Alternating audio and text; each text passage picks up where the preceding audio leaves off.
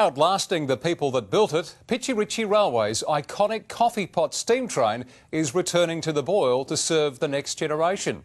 Now more than a century old, it will grace the rails once more after a decade of restoration. The Pitchy Ritchie Railway is a living and much loved part of South Australia's history. Based in the Flinders Ranges, it's been a tourism drawcard since 1974.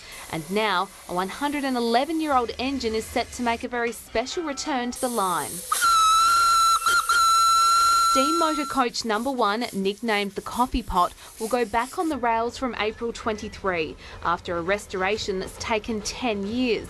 All the work of a dedicated band of volunteers. Hundreds and hundreds of hours of careful restoration, trying to be as authentic as possible, but also making it safe to operate today. Tiny in stature but big in reputation, the Coffee Pot is the only surviving engine of its kind and is already drawing international interest.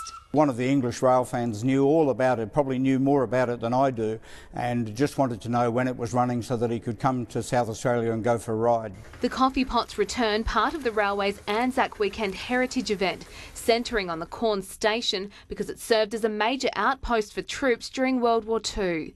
Visitors can also view the soldiers' names carved inside carriages and workshops steeped in as much history as the steam engines they kept on track.